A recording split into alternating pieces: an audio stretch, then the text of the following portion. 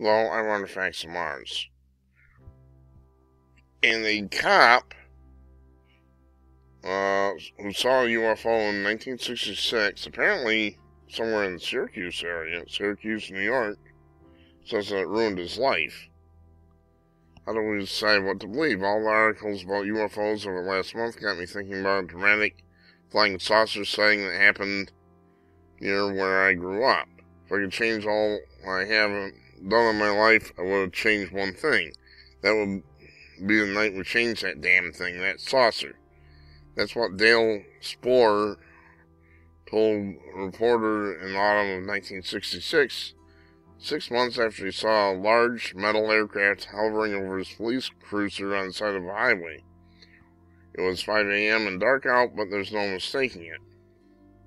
The thing was 40 feet across, shaped like a saucer, and only about 150 feet above them, creeping over the hill treetops and bathing the street below in bright white light. His partner, Wilbur Neff, saw it too. So did dozens of other people, including law enforcement officers in 4 counties.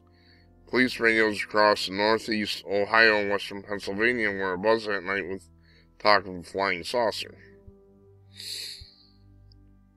Feeling a bit spooked, Spaur called the radio operator at Portage County Sheriff's Office. It's perfectly still, and it just makes a humming noise. I don't know if this is Syracuse area, but down here they have the article in the Syracuse Herald Journal, and that is a Syracuse area newspaper. The dispatcher ordered him to keep an eye out, so he did. Spaur through his car and gear and took off after it east down Route 224. They hit speeds of 103 miles per hour as they followed slowly rising saucer toward dawn. Near the Pennsylvania line, local police officers saw the saucer and 2 deputies screaming after it, so he joined the chase. Spaur ran his tires bald and his gas tank dry in Conway, Pennsylvania, just as the sun was peering over the horizon. 3 officers pulled into a gas station and watched with another cop as the aircraft descended straight up into the sky. Now, remember, this was before there was much of any VTOLs or anything like that. Had helicopters, obviously, but this wasn't a helicopter. The papers went crazy, and AP picked up the story and went national. Even though many people saw the UFO, Spaur became the main witness. It was Spaur's saucer. He chased this thing for 86 hours. 86 miles, not hours. I'd rather not talk about Gerald Boucher, the chief of police from the village of Mantua, told the Cleveland Plains Dealer reporter, "It's something that should be forgotten, left alone. I saw something, but I don't know what it was." And here you can see the article. I wish I had a way to zoom. But this is a known incident. Okay, that's in Ohio.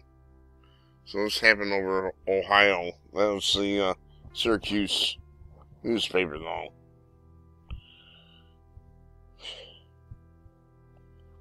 In March 1966, a month before, Spaur's sighting, a trucker in rural Michigan said he saw a glowing saucer touch down. Others said they saw it too. The claim garnered massive publicity, and Fontenelle was forced to call a press conference in Detroit to announce his findings. That's Hector Quintanilla of Project Blue Book.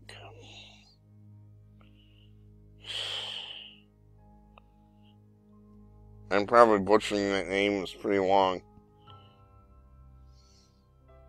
He attributed the incident to... Take a guess. Swamp gas.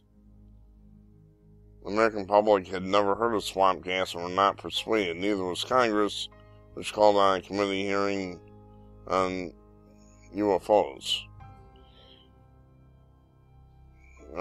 Quintanilla was livid. That's probably a better pronunciation. He thought the UFO busts were manipulating politicians and the press to stoke fears of government conspiracy and hide evidence of aliens. Yeah, I'd say that's pretty accurate. Members of Congress, eager to prove there was no conspiracy and satisfy public demand for truth, grilled Quintanilla hard during his testimony. He almost lost his cool. One congressman, I considered his questions irrelevant and political. Quintanilla recalled in his memoir, "Hell, I didn't go around the country tracking down every alleged UFO photo."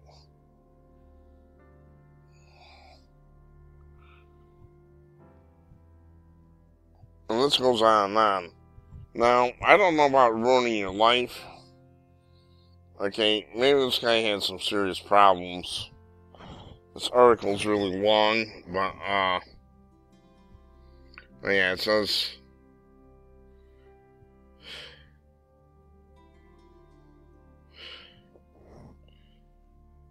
they thought maybe he was having a nervous breakdown. I don't know about ruining your life, but it will change your life. You see one of these things up in the sky, and you know it can't be explained by conventional means. It'll change your life. Make no mistake.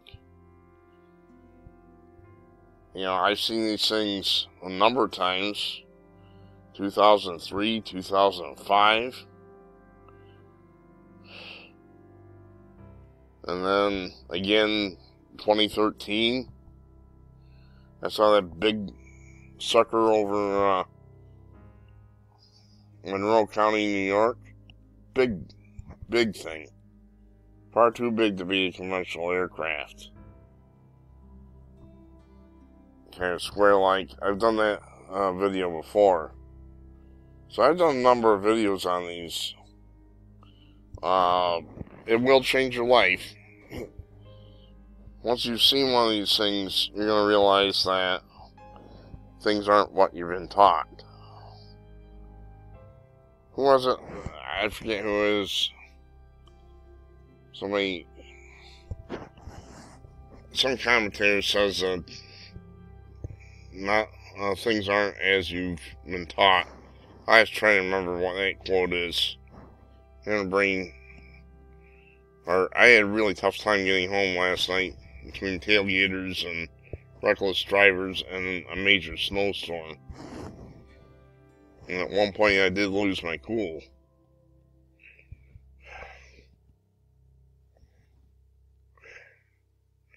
It'll change your life, make no mistake about it. So I can understand this cop having problems. But you gotta go on with your life. You can't worry about it.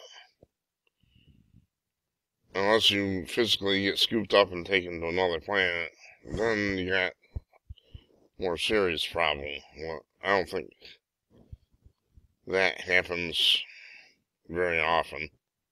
They didn't say it never happens. I'm Artifacts of Mars. Keep watching the sky. There's things up there that don't belong. Thanks for watching.